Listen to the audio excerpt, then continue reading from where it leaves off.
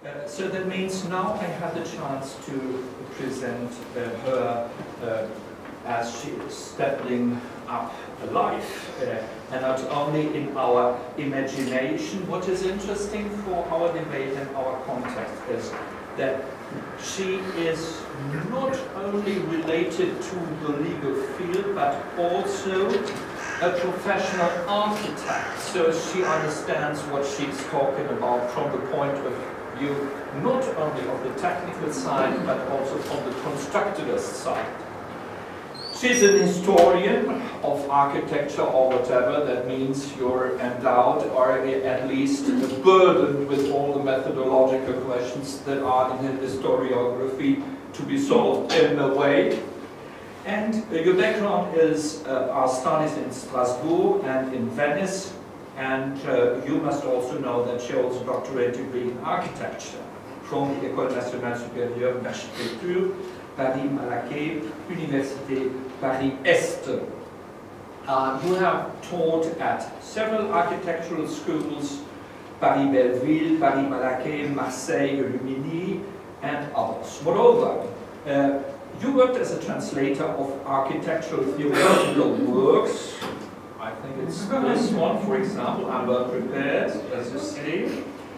And most recently, you had a postdoctoral residency at the Laboratoire d'études de l'architecture potentielle at the Université de Montréal.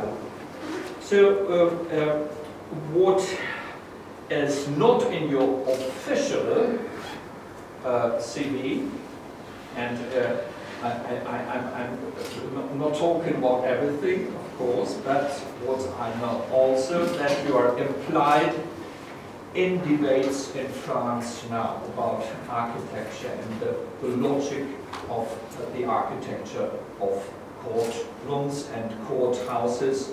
That is a larger commission. You certainly will tell us about this.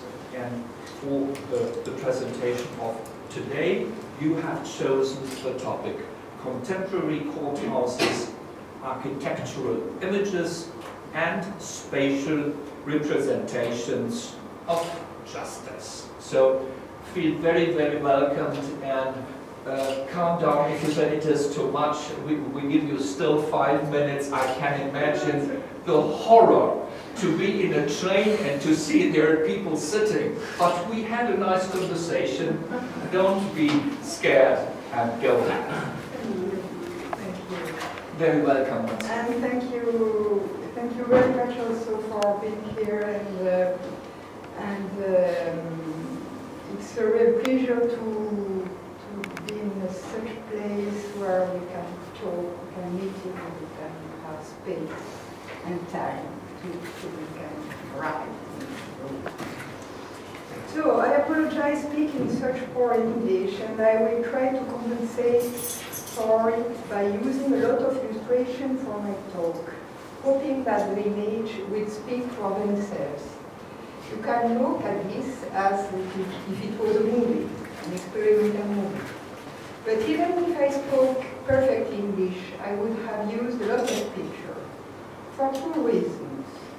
The first reason is that we are going to speak about architectural representation of justice, how justice can be represented today by architecture.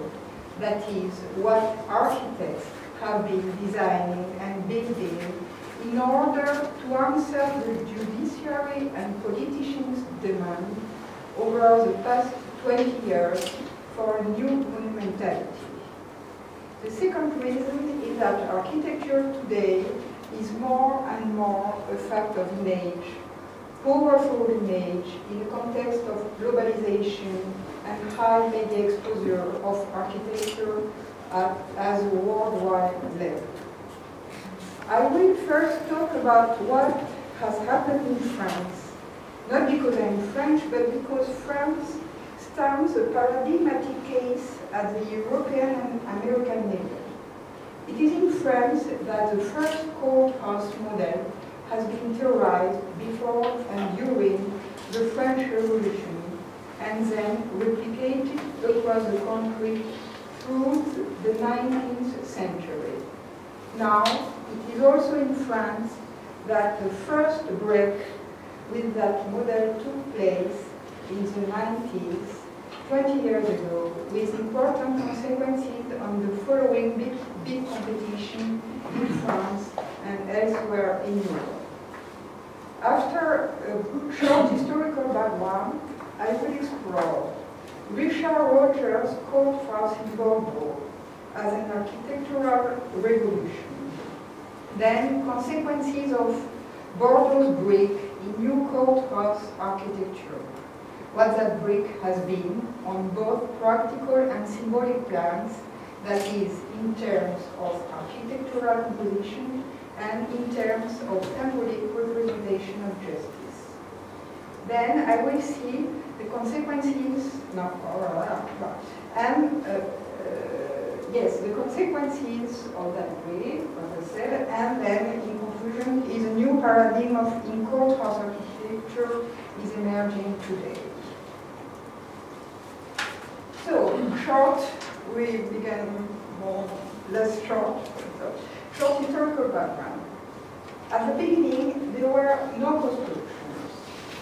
A simple branch belt was settled in a particular place, outdoors, away from the town of the village, around a tree, a stone, in a high point, that is in the sacred side. While the tree or the stone refers to the magical, a symbolic universe of a primitive religiosity, the legal piece prevailed inside the fence as a special order in which all violence was repressed, since all actions, all words, and all kinds of behavior were subjected to control by the authorities. Then, justice became itinerant, especially the royal and seigneurial justice. It went from castle to palace, where a lit de justice, a bed of justice, was laid for the time of the trial.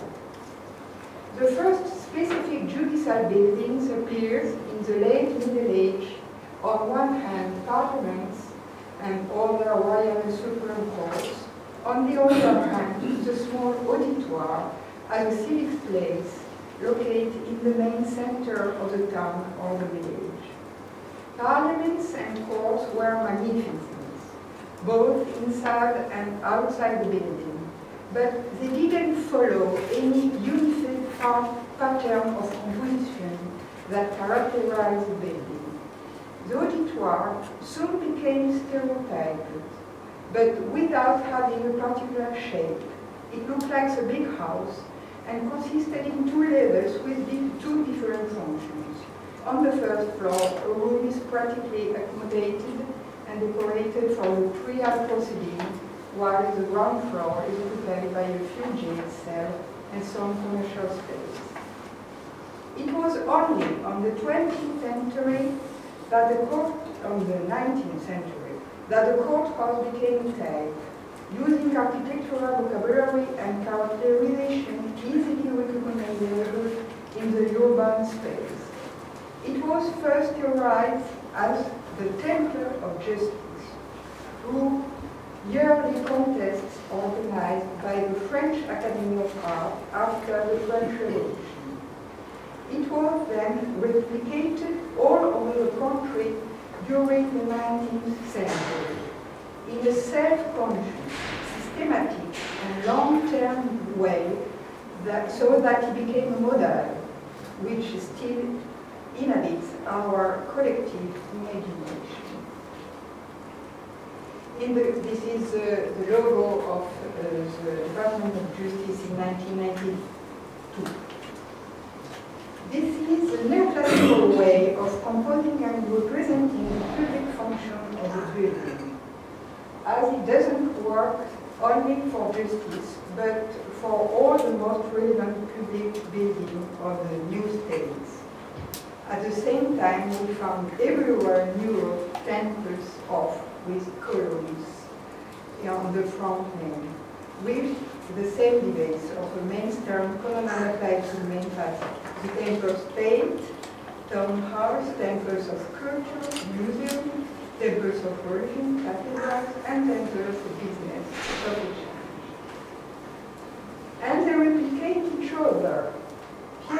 Gibraltar's Courthouse in Lyon, designed in 1835 and completed in 1847, is copied directly from Carl Friedrich Schinkel's Altes Museum built in Berlin in 1830. But these buildings are no longer classical. They are neoclassical. That means that they still use a classical vocabulary, but in a modern sense. Art in the classical age was entirely based on the mimesis. That is, on the imitation of a higher and external authority, nature, the human being. All the arts are following this principle: dance, music, architecture, or poetry.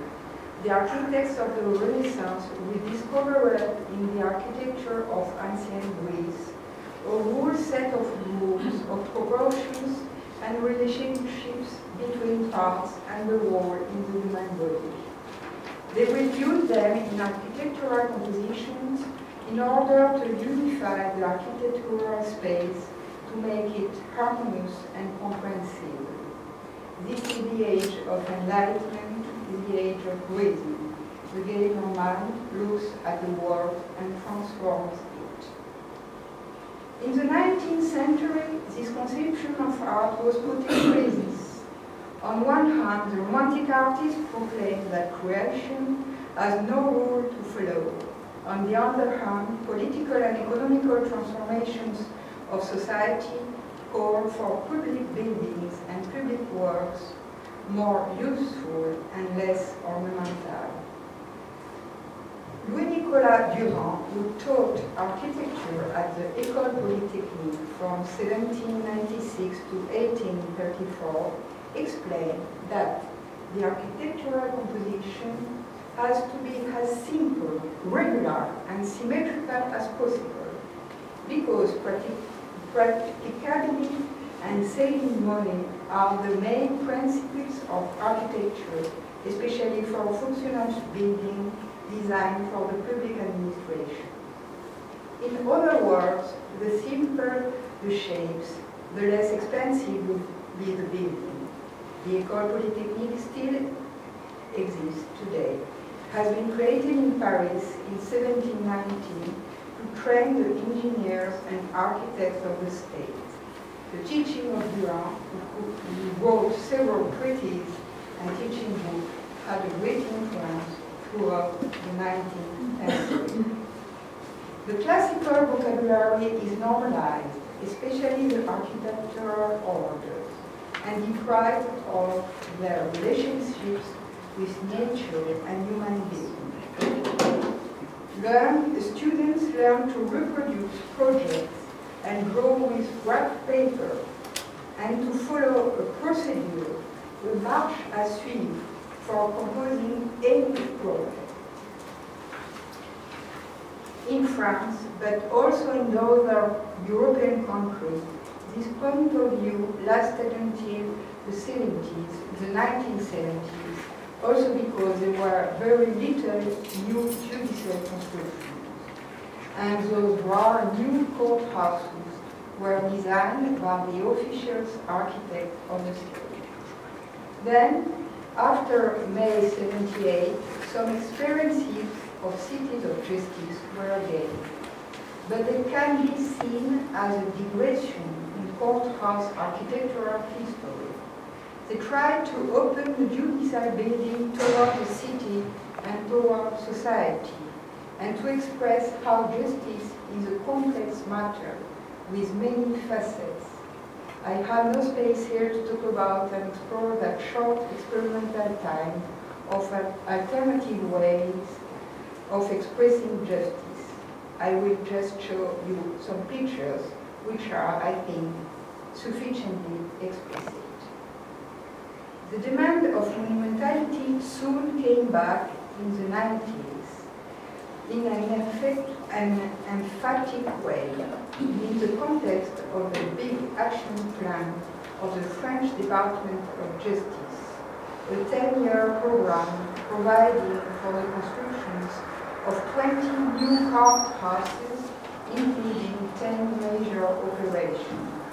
This is what we will now review, always from the perspective of the representation of justice.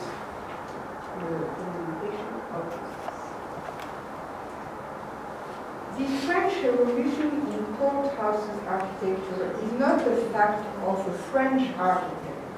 It has been done by an English architect, Sir Richard Rogers, the famous representative of the high technology tendency, who won the first courthouse competition of that big plan of the French Department of Justice, the new Bordeaux Courthouse in 1992. What Rogers did and what he said. First, what he did. He did 3 iconoclastic operations. First, include all judicial services, offices in a bar with a recurrent surface, but without specific assignment. It makes the traditionally opaque facade of the institution totally transparent with a huge glass facade on the backside. Third, individualize the courtrooms and give extraordinary shape to each of them, highly visible from the outside through the transparency of the glass box. The courtrooms are indeed 7 identical objects as high as the whole building, simply placed next to each other along the side of the building, directly laid on concrete cripples. Those 3 operations can be summarized in just one. Extract the more significant element from the functional program and set them at the urban scale on the backdrop of all the rest of the program entirely trivialized. The lateral facade of the building offers a cross-section of this process. And what Richard Rogers said. He said that offices are very simple, on a flexible type, explained me the assistant of Rogers in Paris. We did not specify where everybody is. If we are specific, we risk to fall in details. In that way, everyone can imagine that it will be there or there. Anyway, the whole organization will be changed in a few years. A rigid building would risk becoming useless. We build a lot. With experience, we know that every time we do something rigid, we fix. On the other hand, we thought that the courtrooms were really theaters. They have a very codified fighting history. There one can imagine fixed forms. It is an argument to have a very symbolic shape. Then, in the presentation booklet of the competition, we can read. The 7 courtrooms are arranged in a row similar to 7 individual buildings set in a large hall, clearly visible through the large glazed facade. And Roger said also that the office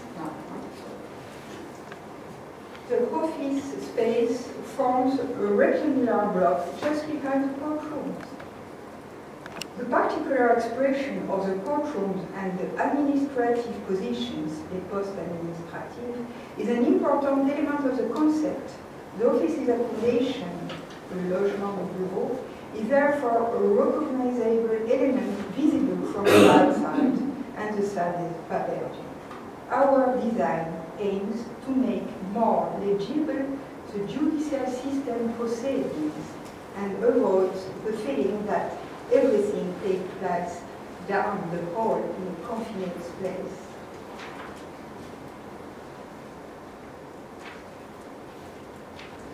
So we have, on one hand, extraordinary courtrooms with an interior very particular and very beautiful light.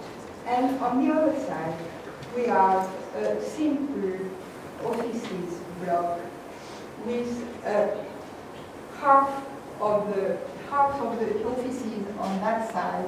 We have no lights, instead of how Rogers explained also for the competition. All that part of the building, especially that ones, have absolutely no natural lights, and they have to use electrical light all the day. And these two parts of the building are divided by a fault between the salle des pas perdus on the right and the office building on the left.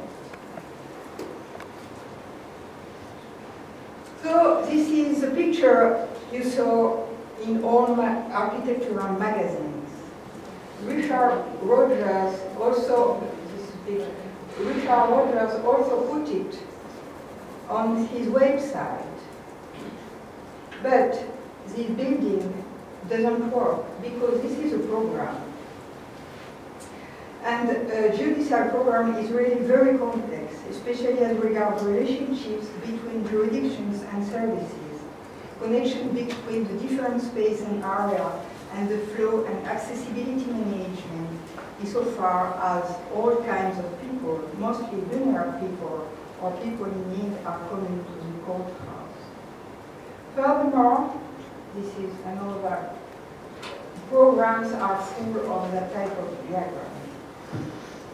And furthermore, the offices account for more than 50% for the floor space, which is a considerable increase compared to the 19th century court building, while courtroom represent at the most 10 or 15% of floor space.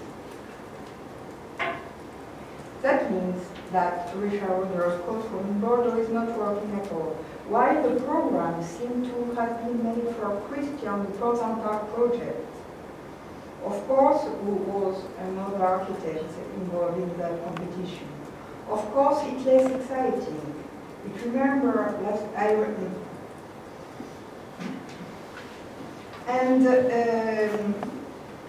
I remember last summer I was in Bordeaux, in a bus towards the station, and two young English or American tourists were sitting in front of me. When the bus passed in front of the courthouse, by the little street which goes along the side facade. At that time, one girl said to the other, "Look at this." And the other one responded, "Oh, it's funny."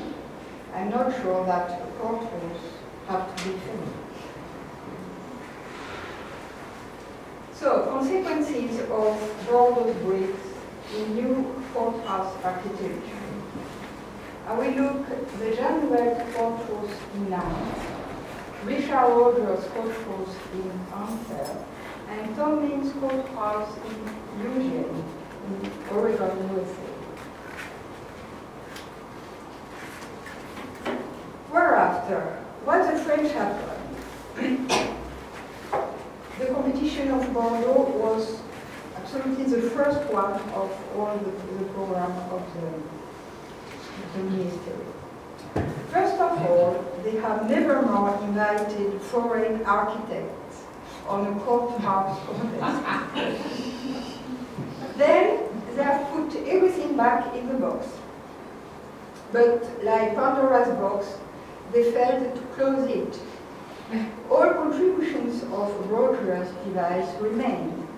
The transparency of the public hall, the opacity of the courtroom, now in any case treated as objects, stayed into this transparent space. The spatial separation between the public and private sectors, and the maximum flexibility of workplace with unmarked and normalized offices. So, Nouvel takes Rogers' device and turn it in an horizontal sense. This is the first draw of Nouvel. His assistant said me that he came with that drawer, he put it on the table and just said, do that. So we have the basement, the technical basement, courtrooms as boxes, and the workspace as a roof that became more and more large. First, this is the section of the building as it was built. Then he reintegrated the salle de papier. He asked his assistant to look at the most recently winner projects to understand how big the salle de papier could be in order to have a bigger one as possible. And he had a salle de papier of 2,000 meters square. Then he makes all offices. Then he make all offices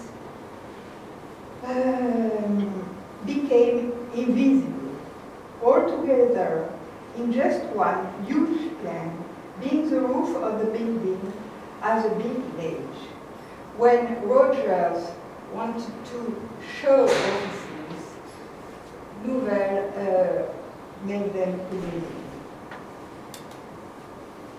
And it also, this is a plan, the roof plan of all offices with courts, we call cour anglaise, English courts, which are large, 5 meters. This is the public hall and the boxes of the courthouses, which are 3 boxes perfectly regularly and symmetrical put on, and this is inside of a courthouse. Of the courtroom, sorry. Then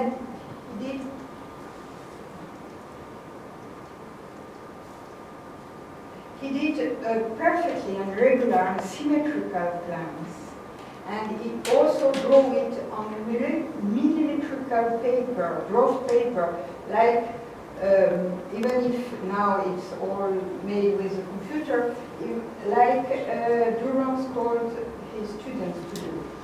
And of course, and this is axonometry, which shows how regular is all plan. And in both sides of the first perspective of the building we saw, he put that, he makes copies of the dictionary of character, equity, justice, juste et justesse. On the next competition of Milan Courthouses, 3 similar images appears. That never happens before. It's very unusual to have such similarity in contemporary competition. Either new typology appearing. The winner design have no architectural taste, as Françoise Jourda, the architect, explained to me, but it works. For competition, she just put all elements in of the functional program. She just put them in place, and then if she wins, she developed their materiality, their potentiality. It's like cooking, she explained. Here, the materiality of the courtrooms. This is the growth of the competition, and this is the building as it is now. So between that and that, she completely reviewed all the materiality of courtrooms and grouped them in 2 big blocks.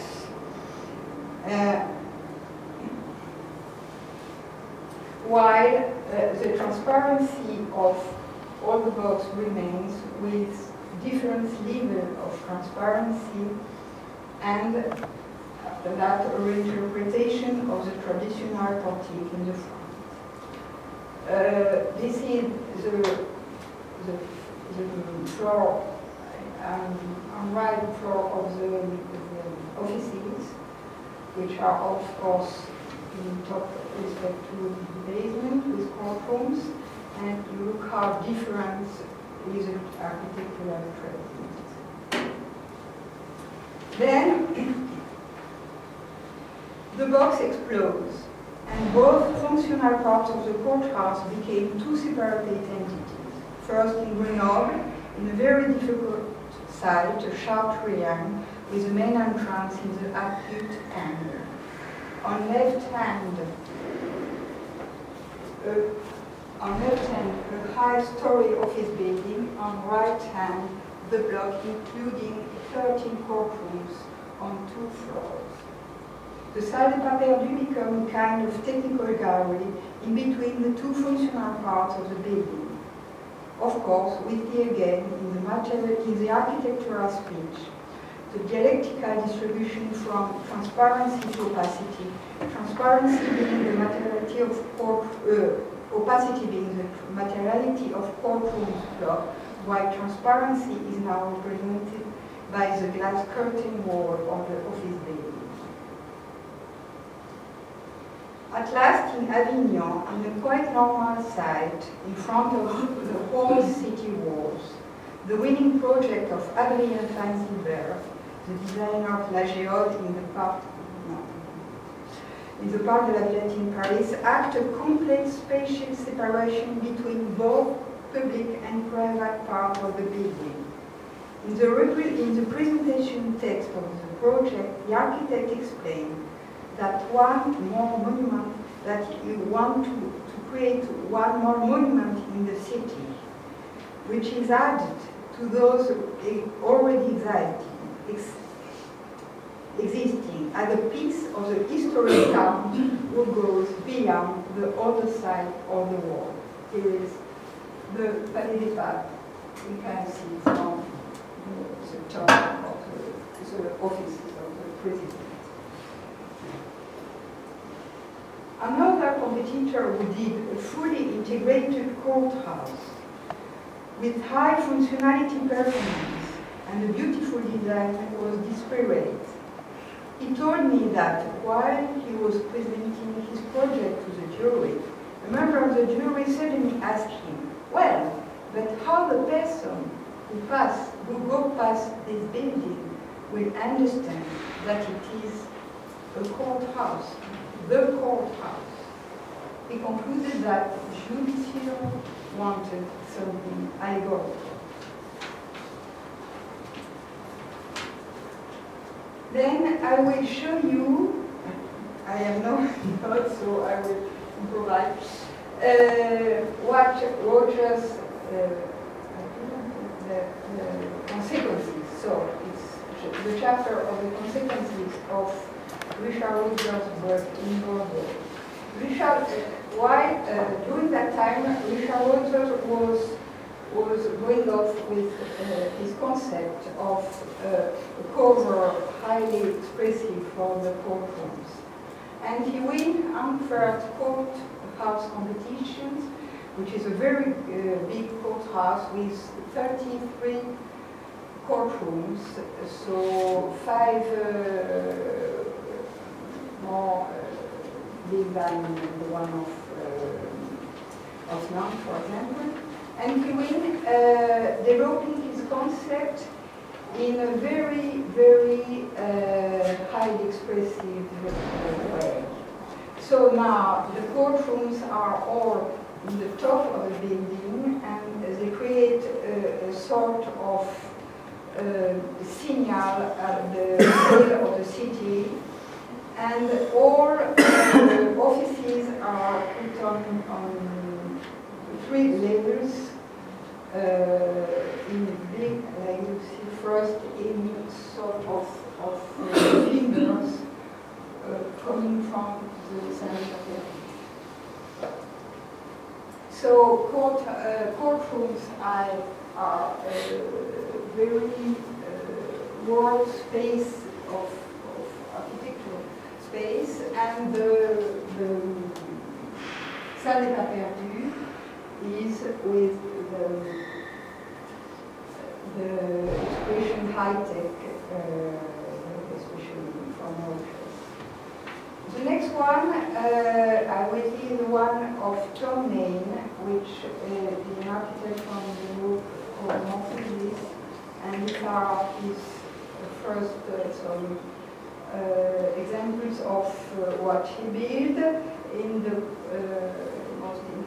postmodern age. And then the too far he went in Paris, and which is now might be completed in 2017. So, Tom Main in USA. In USA there are no competitions. The presidents of the course are named for all their life, and the Department of Justice choose an architect and say that this will be this architect will build the building. And when the president of that court saw Tom Main, it was very worried. And Tom Main said, well, come with me and we have a trip in Europe. And I will show you what is my idea. So well, they went in Europe, they went in France, and they went to see la Fondation Cartier de Jean in Paris, la chapelle de Montchamp de Le Corbusier, and the Courthouse of Bordeaux, who was just completed. And then this is the president of the Courthouse, which is in the center of the city, which is a very urban plan. And Tom Main did that building, which is completely expressive. So this is interior and some views, and he designed courtrooms really as if they were theaters, and they are all on the ground floor, and inside all the part of the offices of the working space is completely flexible, even if all the architecture is moving. And so after that,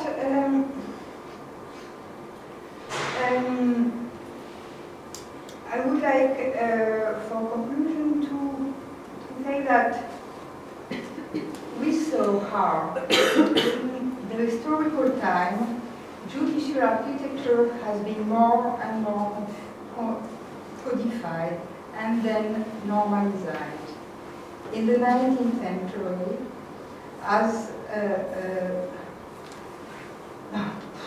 sorry, so I drink some water.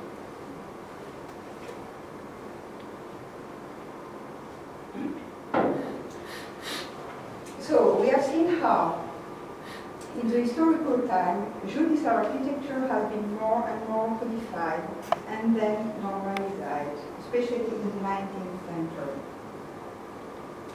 as a war architecture in the same time. And in the same time, law has also changed. Now, in our time, it seems that architecture moves towards more fantasy, emotional expression, freedom of any rules, that is, to liberate itself from normally of modern movement.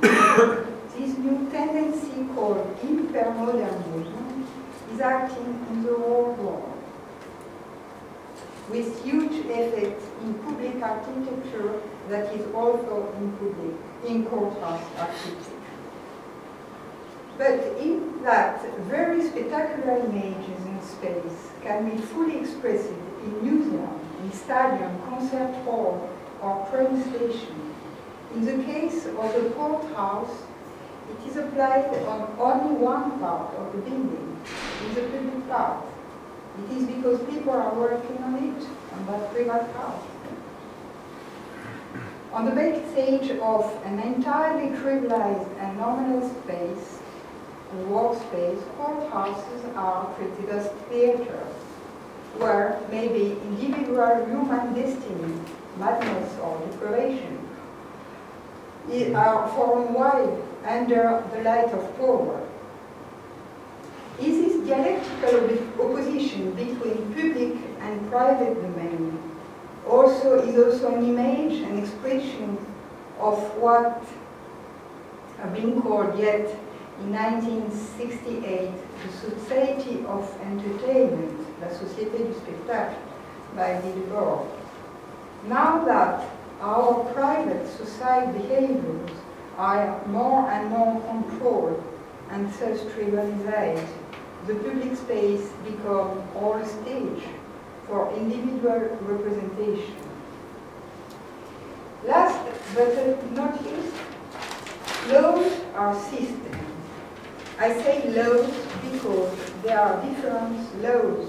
The Chinese law is not the Roman or German law, which is also different from the municipal law or the common law. There are not only different rules, there are almost different families, spirits. They have their own vocabulary, their own concepts.